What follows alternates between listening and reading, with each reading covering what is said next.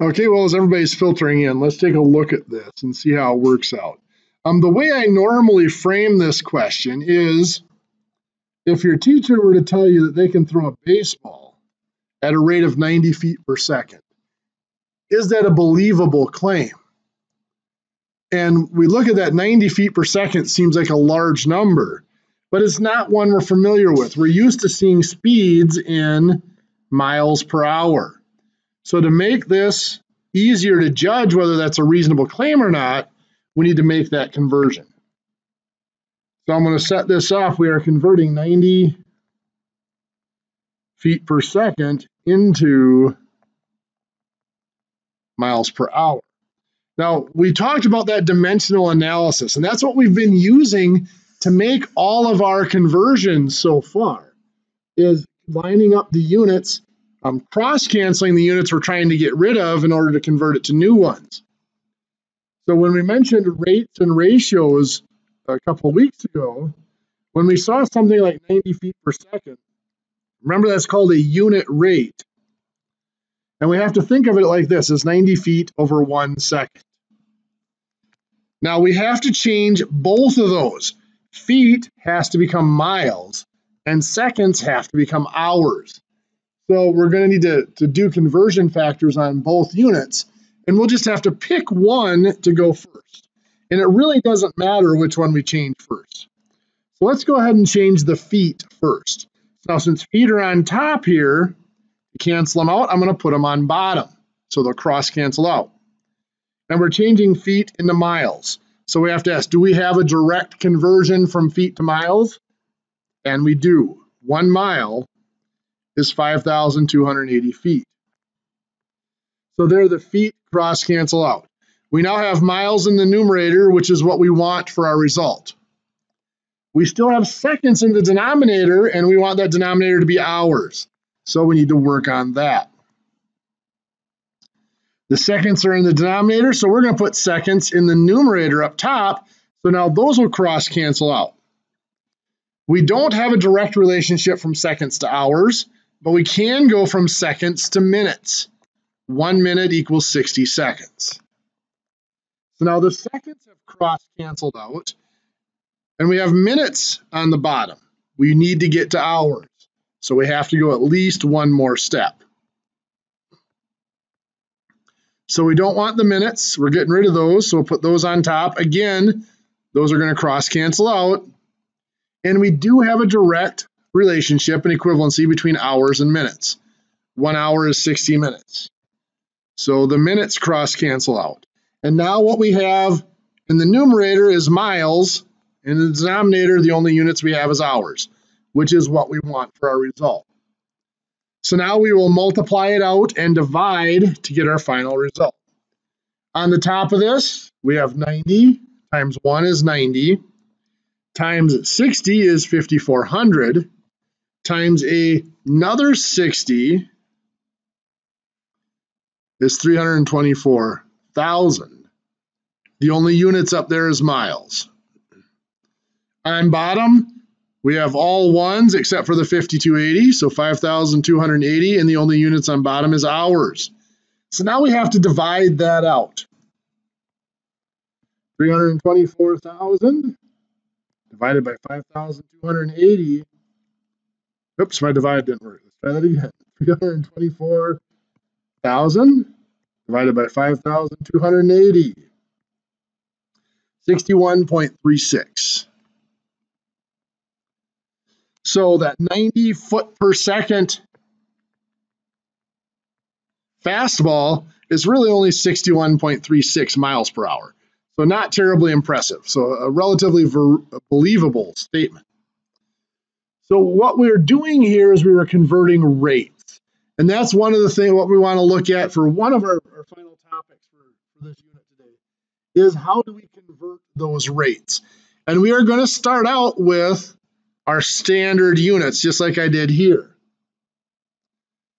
So we might have an example where we have a flow rate of, or a concentration, I should say, of 7 ounces per pint. And we need to change that in order to mass mix this mixture, this solution. We want to change that to pounds per gallon.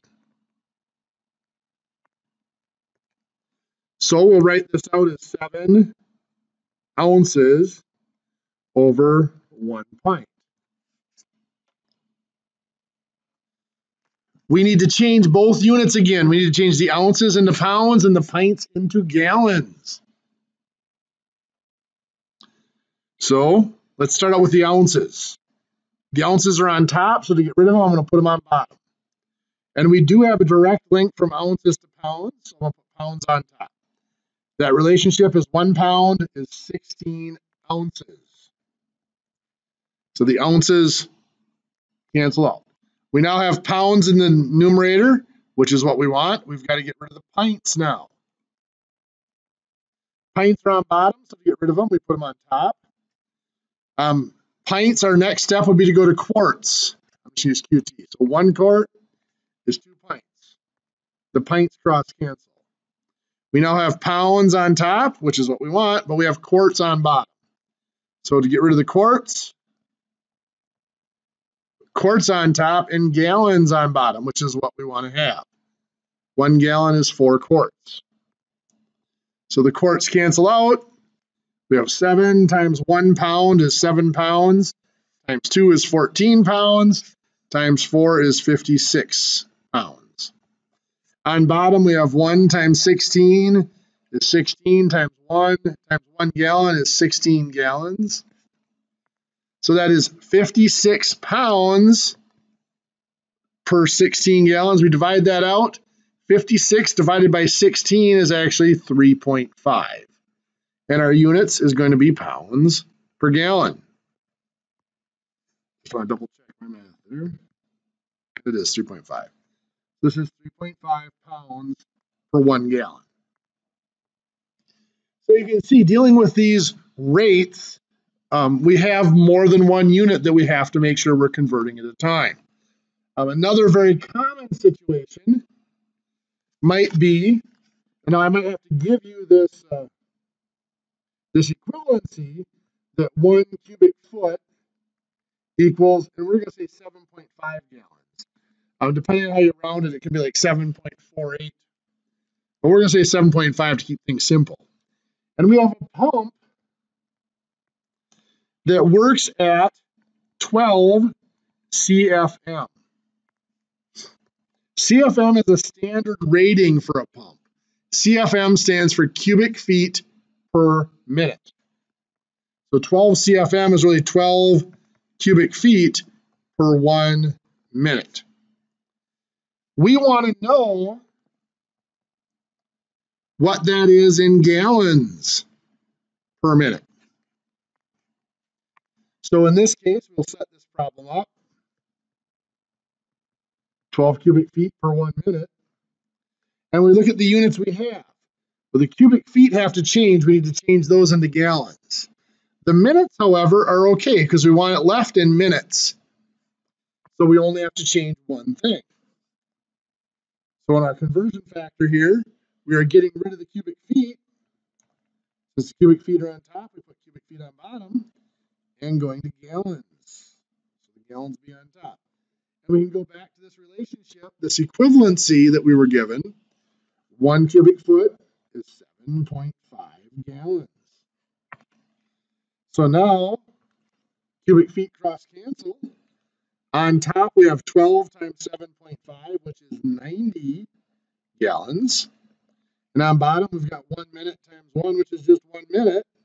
So that's already a unit rate. That is simply 90 gallons per minute. Well, with our metric measurements, we didn't use the dimensional analysis.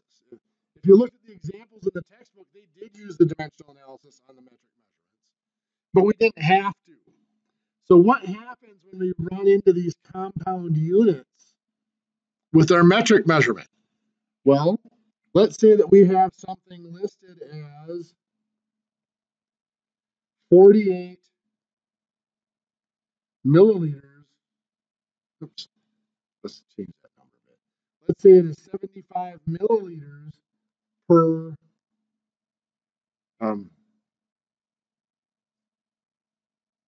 per kilogram.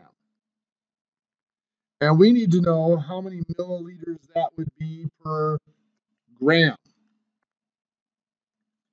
So we're changing one of our units here. In fact, what we're changing is the denominator. So we're going to write this out.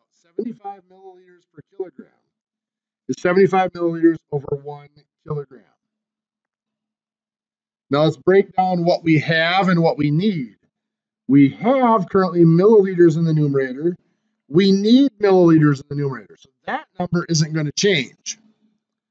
We have kilograms in the denominator. We need grams in the denominator. So that's the one we have to change.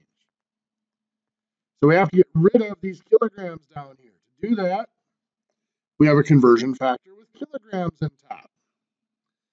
Now, grams on bottom, we know that 1 kilogram is 1,000 grams.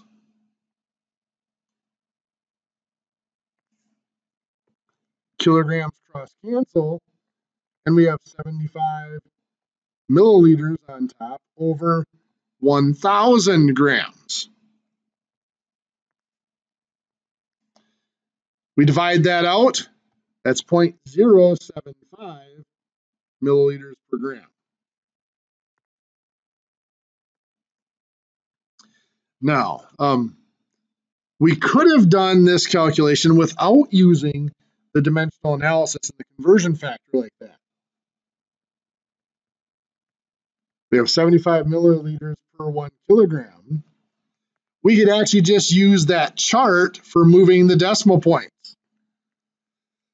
We're not changing the milliliters, so we're going to leave that as 75 milliliters for now. On bottom, we're changing one kilogram into grams, and on our chart, kilograms to grams is 3 spots to the right. So we move our decimal point 3 spots to the right. We have to add zeros to fill in the blank spots. So that is 1,000 grams. And now the last step is the same. We still do have to divide those out. 75 divided by 1,000 is 0.075, and then milliliters per gram.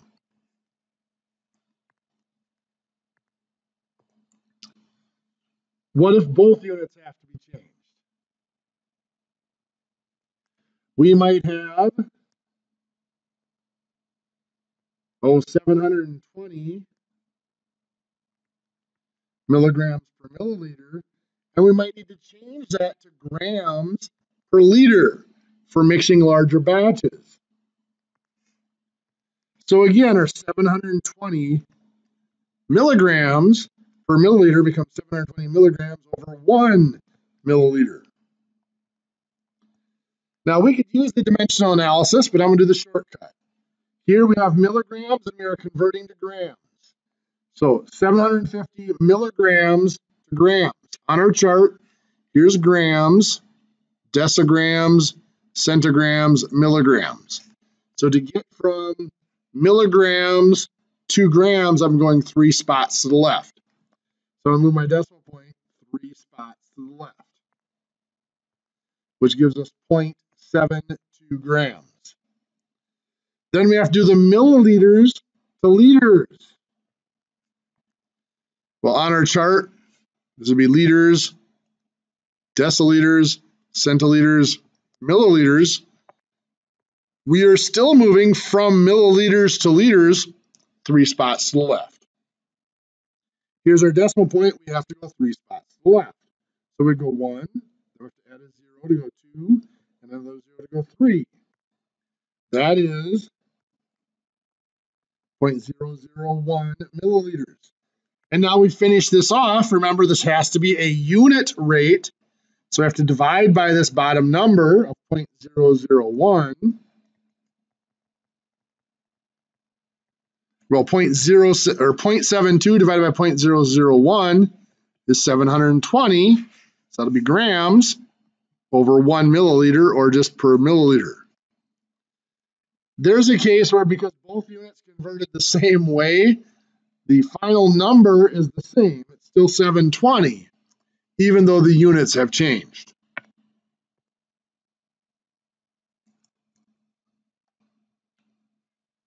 So let's do a couple more examples of those just to make sure we've got some practice with them.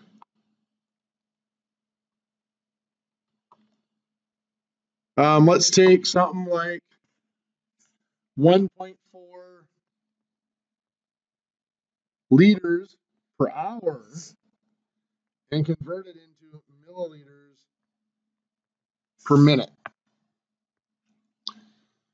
So this will be looking at a flow rate where I want to change that flow rate. So I put this as 1.4 liters over 1 hour. Now we do have both units that need to be changed here. One is metric. Unfortunately, time does not have a metric equivalent. So time is always going to be a standard conversion.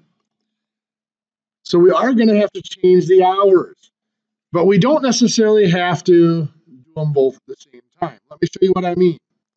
We can change this from liters per hour to milliliters per hour in our first step. So 1 hour is still going to be 1 hour. The 1.4 liters to milliliters on our chart from liters to milliliters is 3 spots to the right. So we move our decimal point 3 spots to the right. So we go 1, to go 2 we got to add a 0, and 3 we add another 0.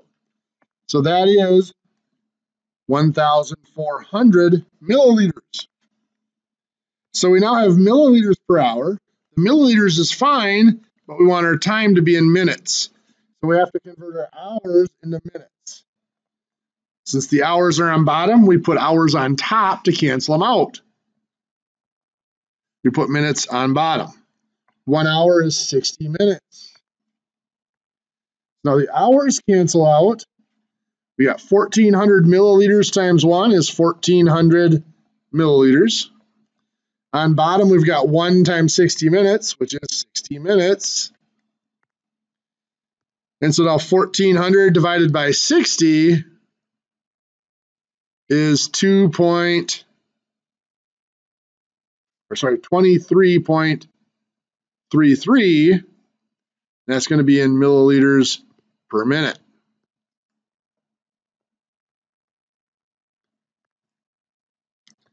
On a test, by the way, if not otherwise instructed, we'll look at rounding these if you go to at least 2 decimal places.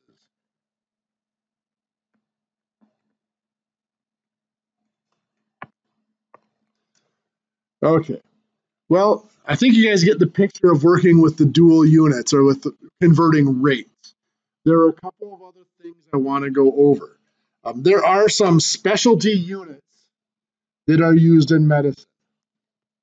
They're referred to as apothecary units. We mentioned on last week, Friday, that the dram was one of the first units to be used as an apothecary unit. Remember, 1 ounce in the standard system is equal to 16 drams. A dram is actually considerably larger than a gram. A lot of people confuse them because it sounds metric, but it's not. Smaller than a dram, we did have a unit called a minim. Now not a fluid ounce, but a fluid dram is equivalent to 60 minims.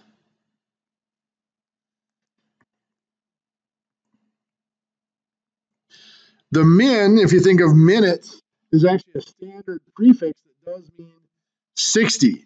So 60 minutes in an hour, 60 minims in 1 fluid dram.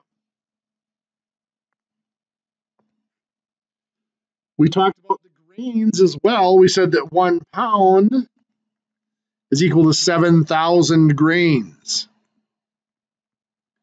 Now be careful, the abbreviation for grains is GR. It's really easy to confuse that with grams. Remember, grams is just a G. We had also mentioned last Friday that grains was one of the units from our standard system it was absorbed into the metric system because of the demand for it in medical applications. So if we look at our metric apothecary units, the grain was absorbed in as 1 gram is equal to 15 grains. Now I'm going to make a note on that in just a second because it technically isn't 15 grains, but we'll talk about that in a second. For milligrams, 1 grain equals approximately 60 milligrams. Now, if we look at this, that doesn't really work out because if I were to convert 1 gram into 15 grains and then convert that 15 grains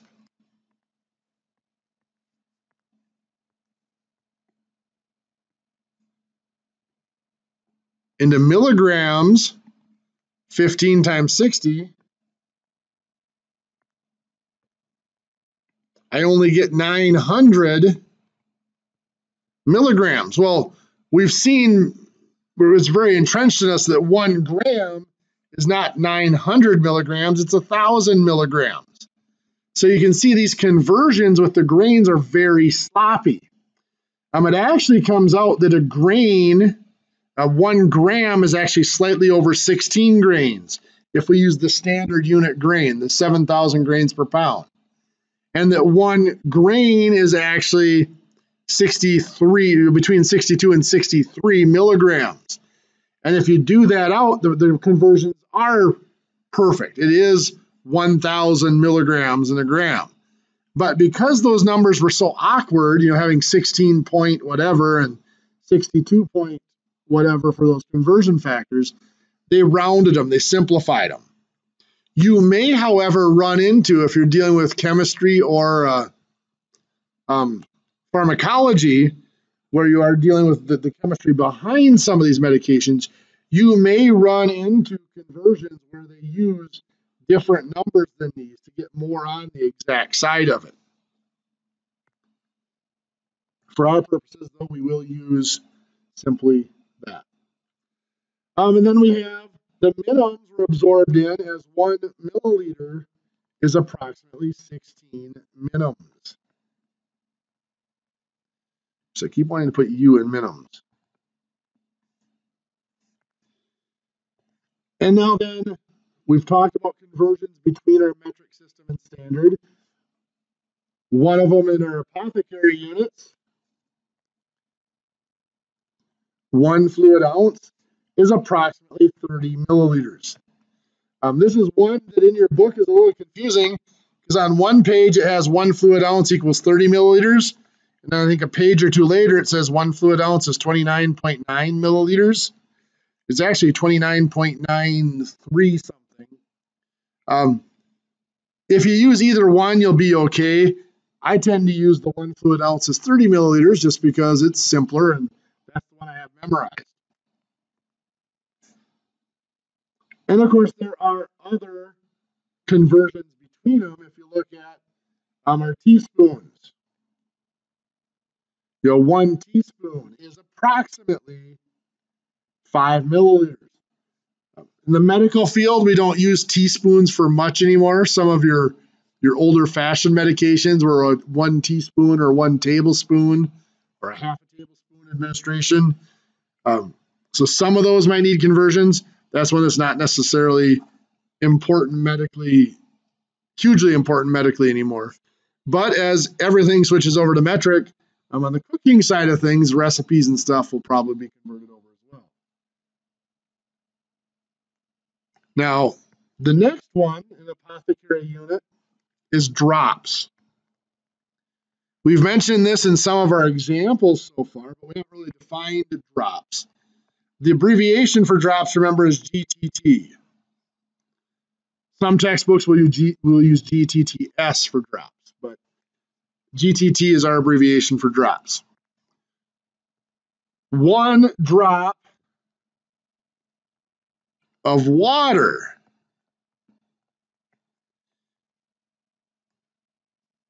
is the standard that we use in our measuring system. So usually if we're using a drop as being a drop of water, there are 60 drops in 1 teaspoon. Now again, those were the size of a teaspoon was adjusted to make 60 drops fit into it. However, in the medical field, drops are not necessarily of water. So thicker substances will have less drops per teaspoon or per, but that comes out since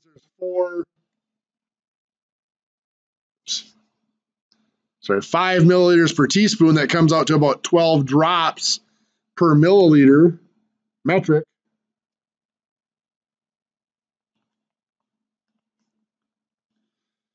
Things that are thicker than water will have less than 12 drops. Most of our medications are actually thinner than water, so they'll have more than 12 drops per milliliter. So that makes up most of the units we'll need. There are some weird units out there like teacups and stuff like that that the book lists, but medically they're unimportant, so we're not going to take time to go over them. You would not be tested on something like that. But one thing that you do need to be familiar with is temperature. And temperature needs to get treated a little bit separate from all of our other conversions for one main reason. It lacks the thing that makes all of our other conversions possible: a common 0 point. What do I mean by that? Well, if we're measuring length, it doesn't matter what units we're using. 0 inches is equal to 0 centimeters, is equal to 0 feet, is equal to 0 meters, is equal to 0 rods. I mean, 0 is 0. No matter what units you're using it in, something that's 0 units long is 0 feet, 0 inches, 0 meters, doesn't matter. Same for weight or mass.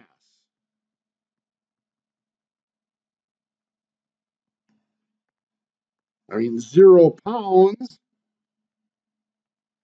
is 0 grams, which is 0 ounces, or 0 kilograms. It doesn't matter what unit we're using to measure something. If it has no weight or no mass, it's 0, period.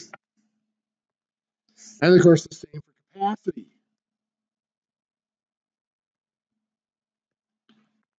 You know, 0 gallons is equal to 0 liters, which is equal to 0 quarts, equal to 0 milliliters, and equal to 0 pints. I mean, 0 is 0 again. Well, in our temperature scales, there is not a common 0 point. So we have the Fahrenheit scale and the Celsius scale. The Fahrenheit scale is our standard scale. The Celsius scale, of course, is the metric then. The Fahrenheit scale started out basically, I believe it was developed in Switzerland, but don't quote me on that. Actually, no, it was Austria. But anyway, the Fahrenheit scale developed that the coldest day, or on average, the coldest day of the year was about 0 degrees. So they used that as their starting point of 0, and they built up from there. Well, as time went on, some important benchmarks became the temperature at which water freezes.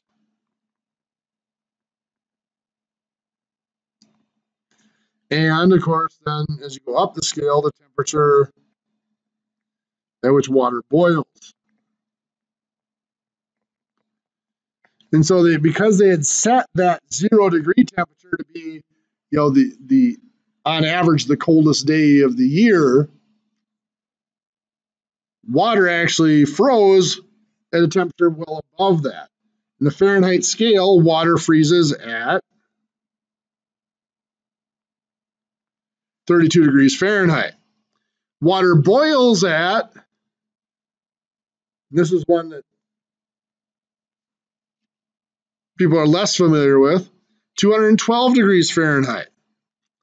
Well, in the Celsius scale, they decided they wanted to adjust that. Since every region of the world had a different coldest day of the year, they wanted something that was relatively consistent from one region to another, and that was the freezing of water. So they set the temperature at which water freezes at 0 degrees Celsius, and the temperature at which water boils, since everything seems to be a power of 10 in the metric system, they thought going from 0 to 10 degrees was going to make a degree too big. From 0 to 1,000 degrees was just going to be too many divisions, made a degree too small. So they went from 0 to 100. So 100 degrees is where water boils. Well, we'll see there's two things. One, we don't have that common 0 point. Two, the degrees between water freezing and water boiling in the Fahrenheit system, or standard system, is 180 degrees Fahrenheit. In the Celsius system, 0 minus 100 is just 100 degrees Celsius. So you can see 1 degree Fahrenheit is actually much smaller, a much smaller change in temperature than 1 degree Celsius. So to do the conversion, we had to worry about two things. We had to move the 0 point, and we had to change the size of the degrees. It was that lack of a common 0 point that caused the most problems. I mean, all of our other units, we've had that difference in size. You know, a centimeter being smaller than an inch, we could still use the dimensional analysis to convert it. For temperature, we have to use a formula.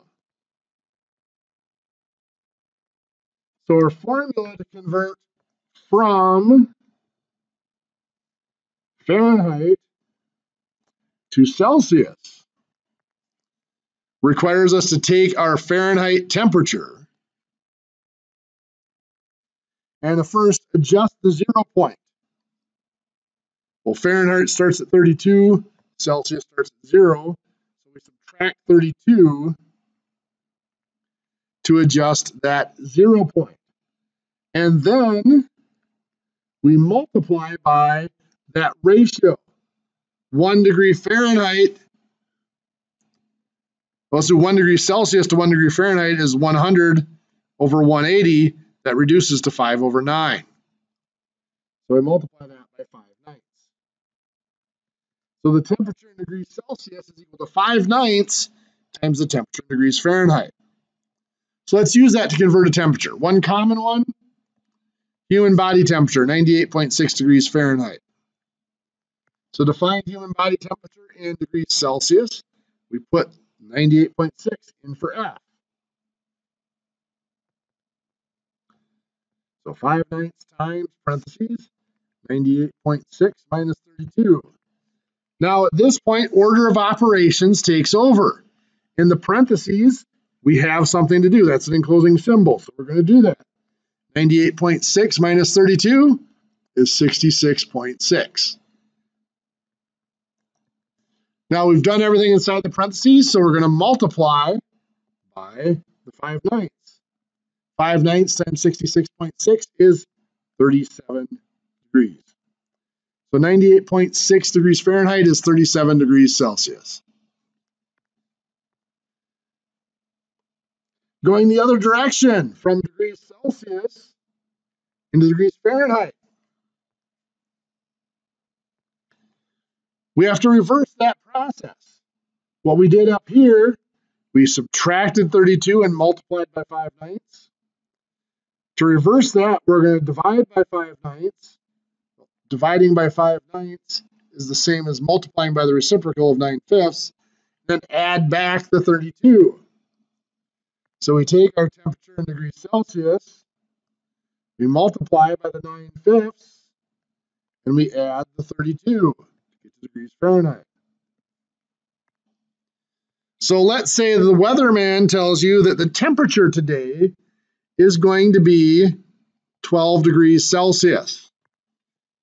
So yeah, I wonder, is that a nice day or is that a bad day? So we put 12 in for C. So 9/5 times 12 plus 32. So again, it's order of operations. We start out with the 9/5 times 12.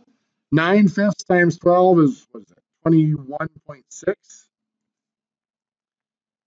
And then we add the 21.6 plus 35, which makes that 56.6 degrees.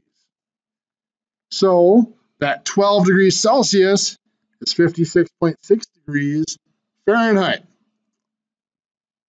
If this were July, that wouldn't be a very nice day, but for February, that's a pretty nice day.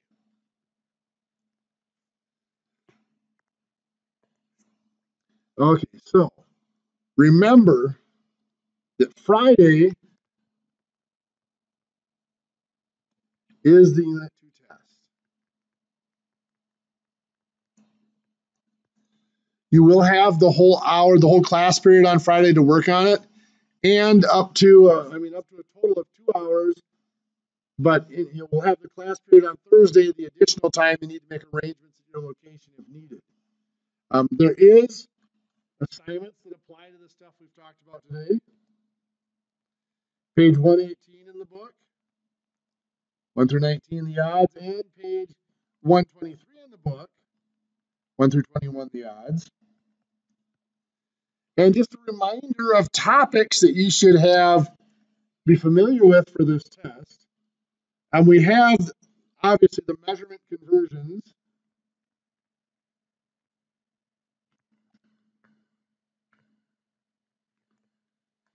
And, of course, the rate conversions. That's with 2 units that we started out the class with today. So dual units, we'll call that. But you'll also need to make sure, oops, I get my note sheet here, that you remember scientific notation.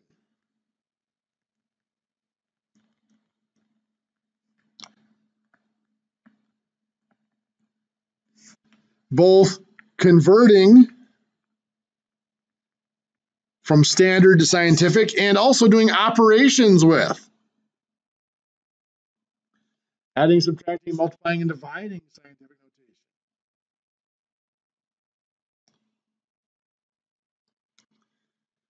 We have ratio and proportion. Should say ratio, rates, and proportion. There are going to be a few just generic proportions and rates, but the big thing here is going to be able to pick those rates and ratios out of word problems. So if you go back and look in the pages of homework with ratio and proportion, make sure you are looking at the word problems for those. Along with ratio and proportion, there were percents. One of the things people struggled with on the first test dealing with percents was that percent increase or percent decrease. So make sure you're familiar with those and take a look at those. And then we have our basic algebra.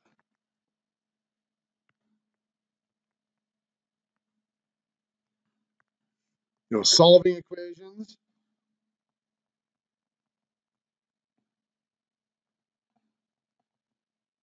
One that people struggle with is rearranging formulas.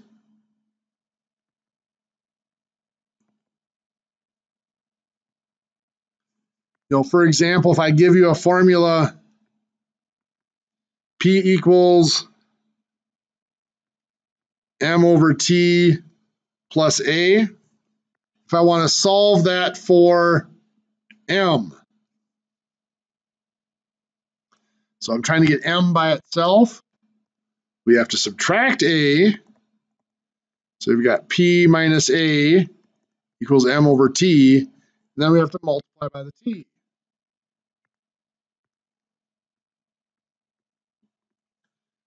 So the T cancels out over here. P minus A times T is T times P minus A. equals M. And then, of course, we have our mixture problems. Those mixture problems were things like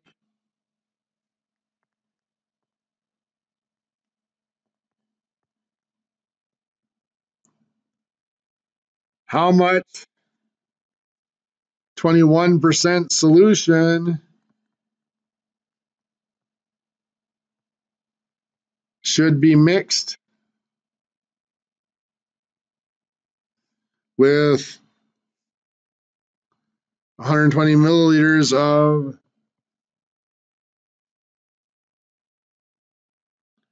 37% solution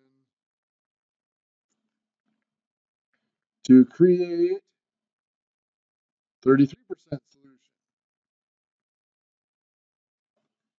So make sure you look back at those and you're familiar with setting up those formulas. A lot of people do struggle with setting up those equations and solving them. Okay, that is about it for everything in Unit 2. Does anybody have any questions?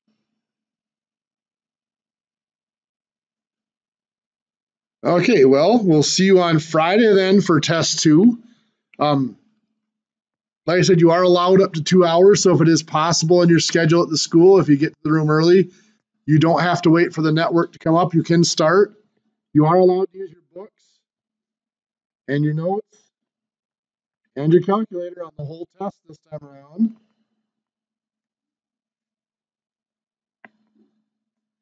So like I said, if you get in the room early and you want to get started, go ahead so that you can use your time. We do have up to 2 hours.